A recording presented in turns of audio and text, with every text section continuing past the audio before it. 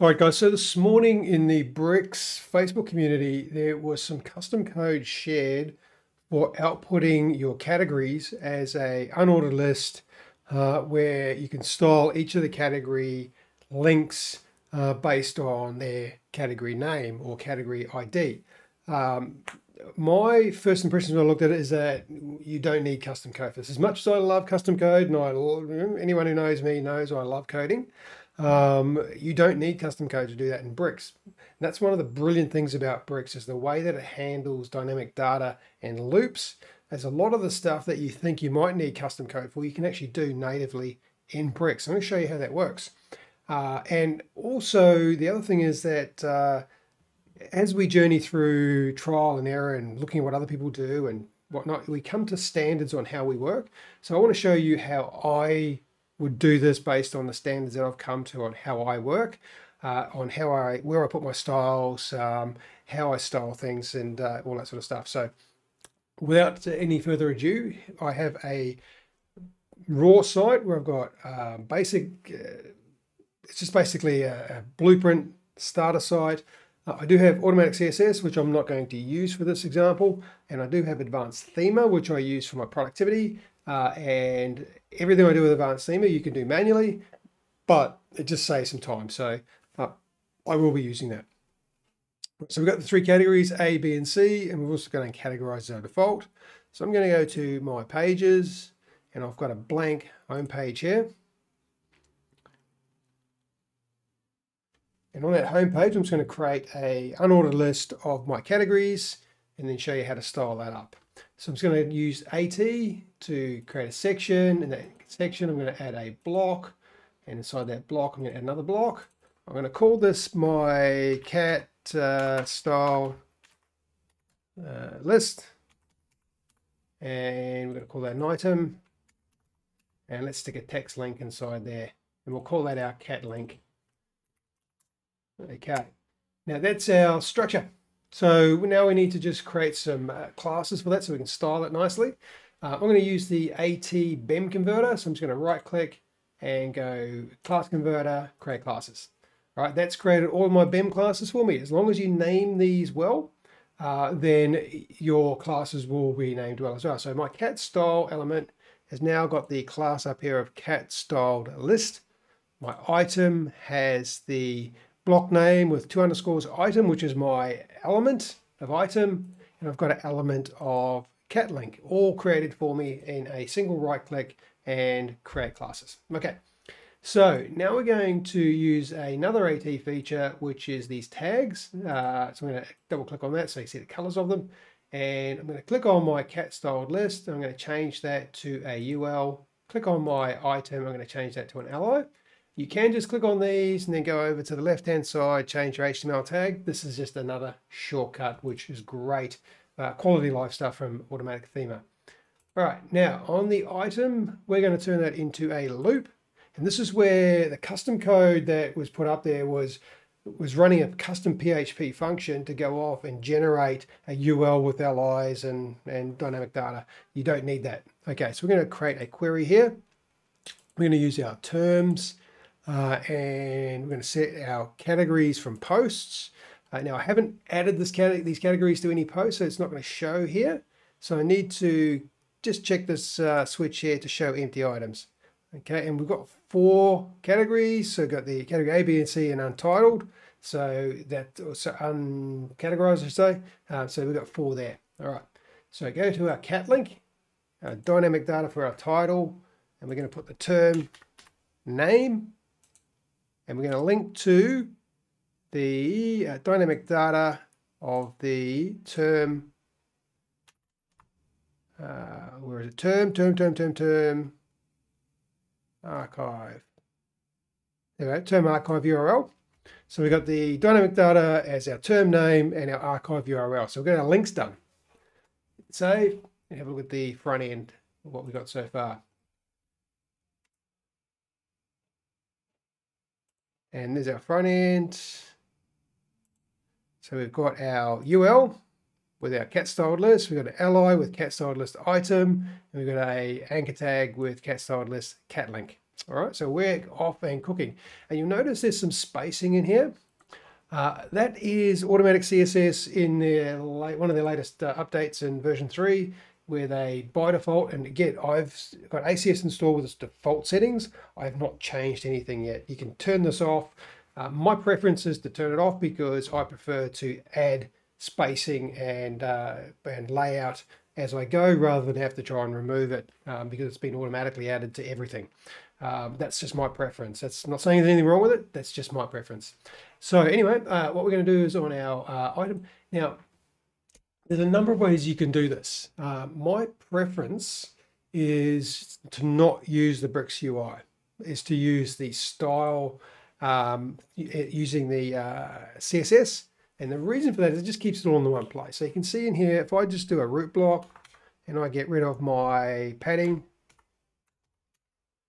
to 0 and my margin 0, that's got rid of all of my padding and margin from my UL because my cat styled list, my top level block is actually the UL. Okay, so we've got rid of all that.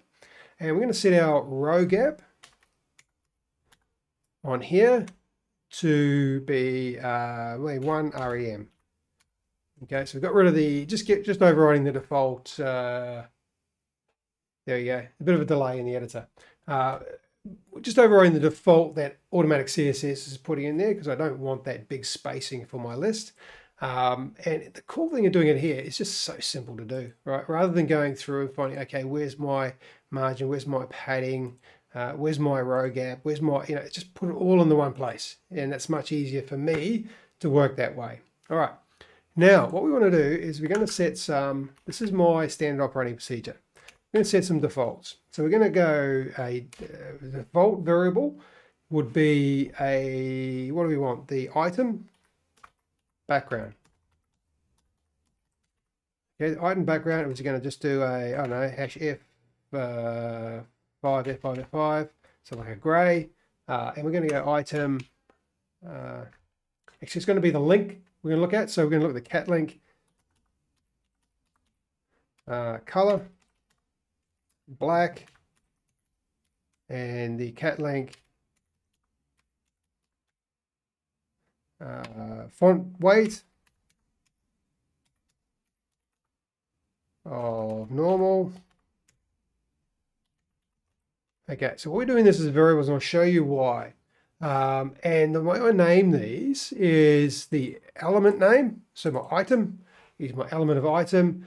My cat link is my link here, and then the actual property that I'm going to assign this to. Just to keep track of my variables, okay? Now down in here, I'm going to now target the item, and we're going to set the background to be a variable of item background.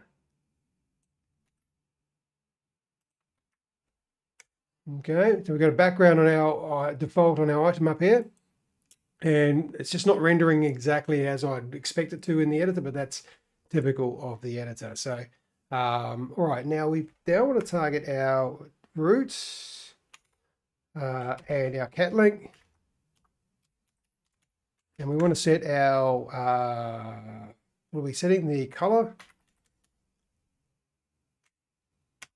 to the variable of cat link color. Wish this autocomplete would work in here. This is an advanced superpower CSS. I wish the autocomplete would work for the variables in here as well, but it doesn't, unfortunately. And we're going to use our font weight of font weight.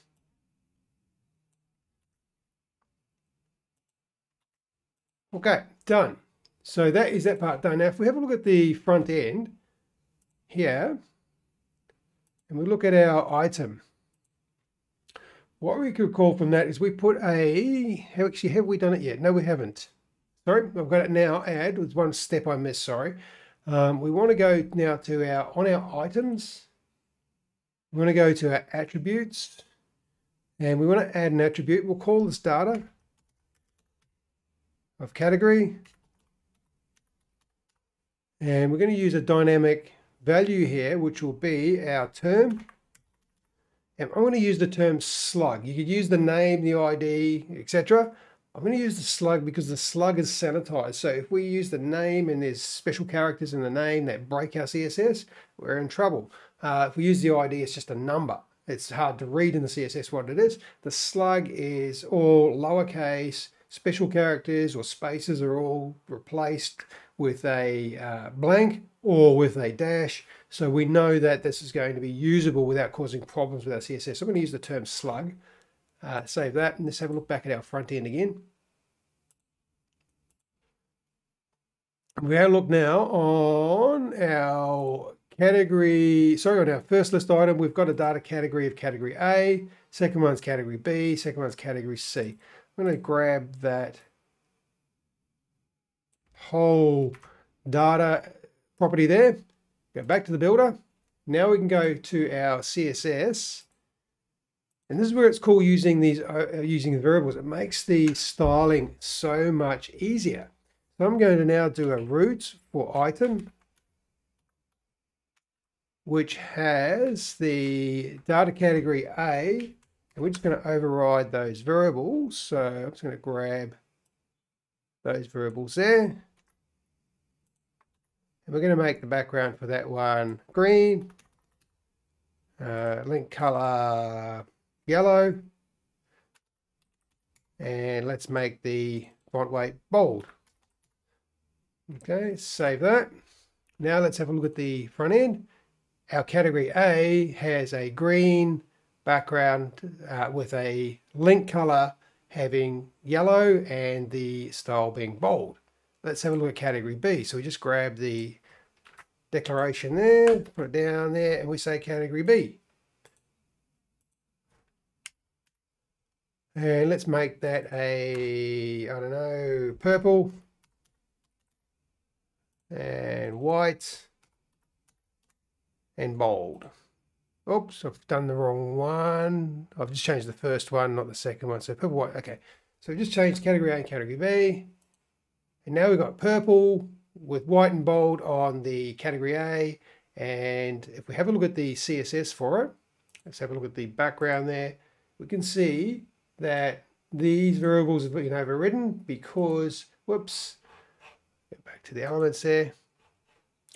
Those variables have been overridden because that list item has data category set to category A. The second one here, these variables have been overridden because we've got our list item with the data category, category B. So that's a really easy way to target your CSS just by using the slug. This could be for terms, for posts, for whatever you want. It could be the user ID or the username or whatever it is. You can style things differently based on those data attributes that you add there.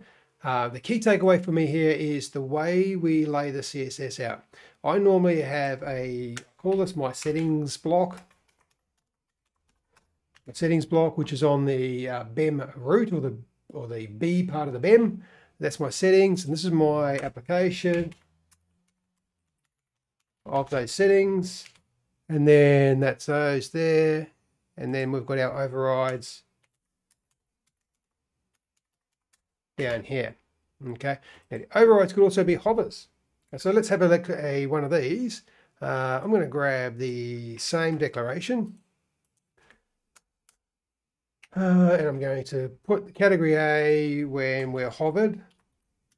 And all I want to do is change the background. So I'm not going to change the variable there. Just change the background to, I don't know, pink.